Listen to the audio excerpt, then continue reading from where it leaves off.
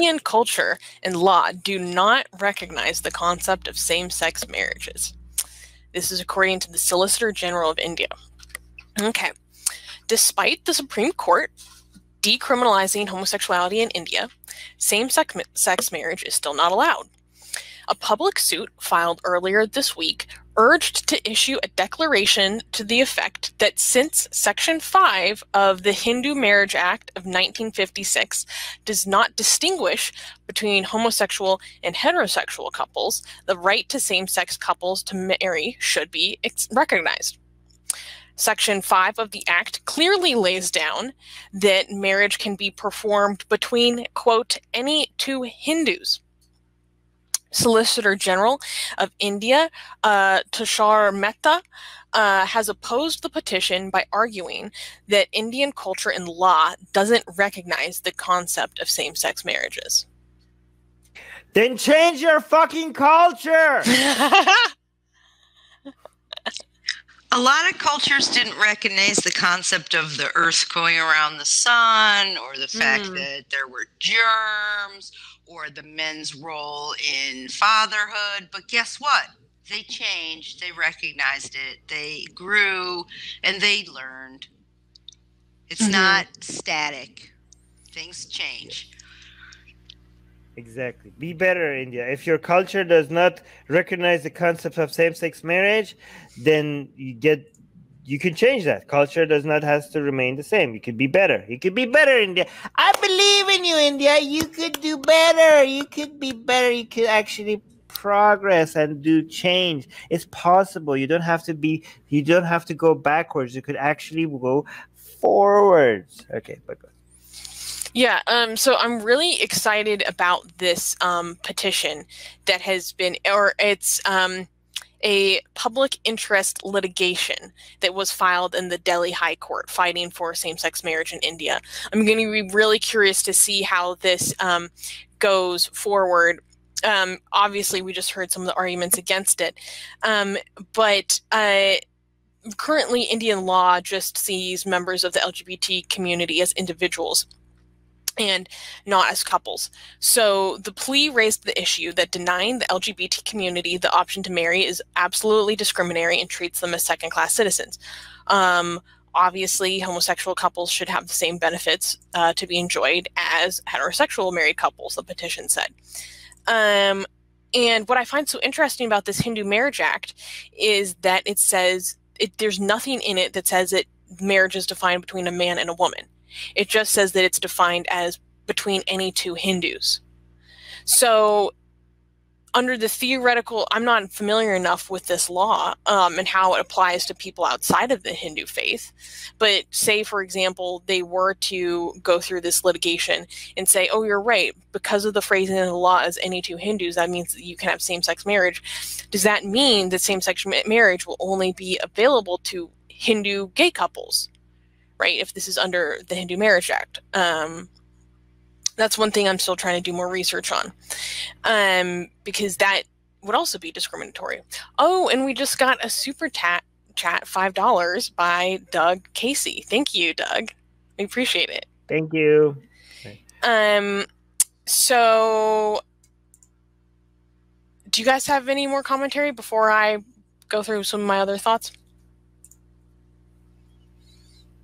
There's a objective reality says that under the current legislation, if they recognize the same-sex marriage, it would only apply to Hindus. According to this person's take on it.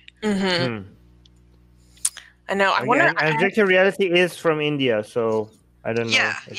Well, I thought so. Yeah. Oh, Arjun is saying it should not just change. Hinduism should also be eliminated here. It should be eliminated as a way of life, but it should not be eliminated as. It could still be there as culture. I mean, I'm okay with that being as culture and tradition and art and mythology and food and all of that. You could stay, okay, but it should be eliminated as a way of life. We got another super chat. Ooh, super chat. Okay, here. By the Cult Breaker, $2 Canadian. Thank you, Cult Breaker. What if he looks like Callie? #gay for Armin. No, if she looks like Kelly, then it's okay. He's gay for you, dude. It's I can't help it. I'm straight, okay? I wish I was bi. I just can't help it, okay? Do not straight shame me. Do not straight shame me, okay?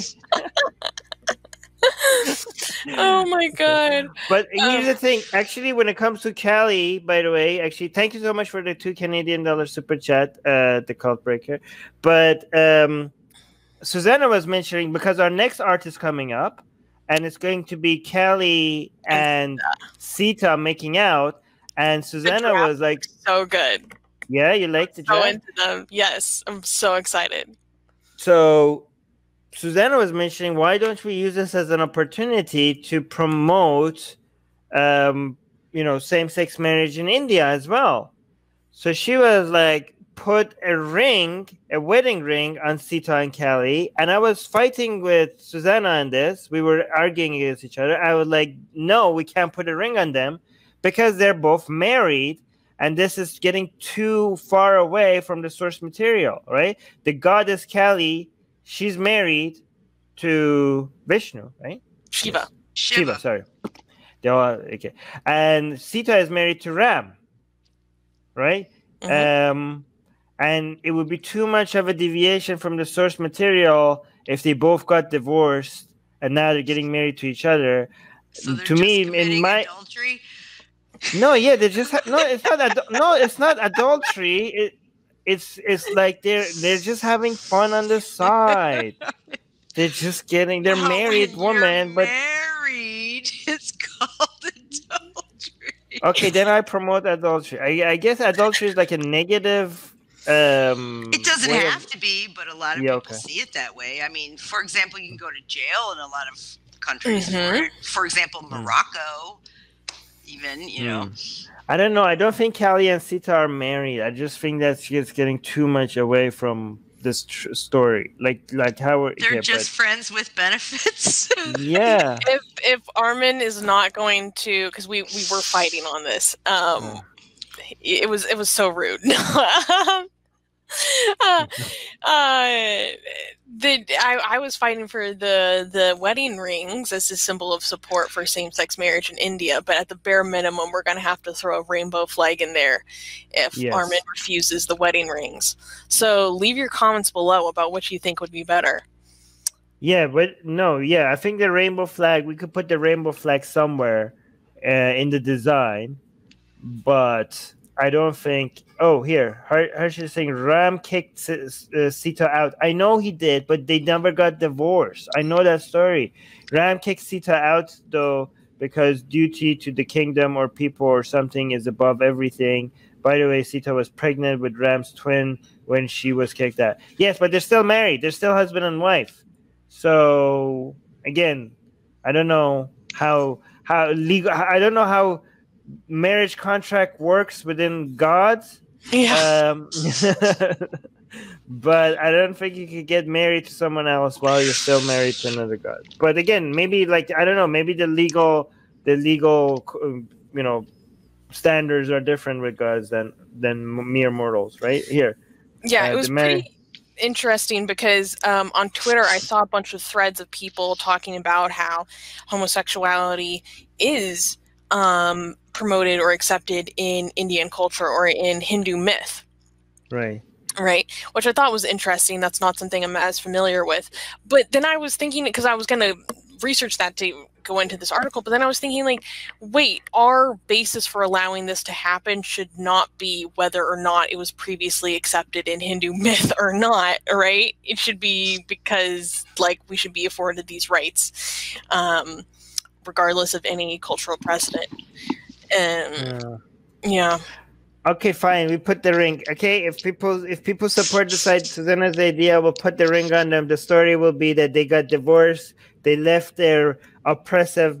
I mean, Shiva was not oppressive, to be fair. Okay, Ram was oppressive. Ram was like, "Get the fuck out of here! I don't care if you He kicked her out of the house. But Shiva was like, "God, you're so you're come step on me. You're standing on my chest. Yeah, come step on my chest. You calm down." So he was not oppressive. He was like, "Stop the beheadings. come, I'll make you chill out. Here, have a Snicker. You're not yourself, like something like that happened, right? So that happened. So Shiva, I don't think it's fair for Callie to divorce Shiva. She was pretty nice to him. Yeah, I don't know. What do you think? I don't know. He's the destroyer, as so is she. So I don't know. They kind of they're good match. I don't know. Yeah. I don't know. Maybe gods could have multiple husbands and wives. I don't know. I know when you were giving me grief about this, I was like, it's a fictional character. We can do what we want. We can do whatever. And sometimes, like for example, Ganesh, he gets his head cut off, and then they replace it with an elephant, and now he's a god. So, like, who cares, right? Right. And he rides on a rat. He has a rat that really, he's an elephant. We'll put a ring. We'll put a ring on it. We'll put a ring on both of them. They're married. If you it, put a ring on it. Okay. We're gonna get a copyright strike if you sing it too well. I didn't sing. I can't sing. Yeah. We have to come up with some Old Testament characters too to do this with. Yeah. Well, I'm all ears. I'm trying. I've been thinking of it. I'll keep thinking. Okay, keep thinking. Okay. I feel like Ruth was really gay. Who? Wait. I'm trying to. Never mind. Okay. Okay. So yes. So I'm going to not do the clap. No clapping for the next news because it involves the big itch. The big itch is coming up. So no clapping and no pointing. I'm just gonna be like. Are we moving on? There are too many big words in this news, so I'm just gonna have to say the big words. Okay, guys, we're gonna have to say naughty words that you can refer to the bad people from Germany as the Axis powers, and the other ones as the Allied powers. That would work. Instead of trying to come up with all kinds of euphemisms. I mean, it's take the bullet on this one.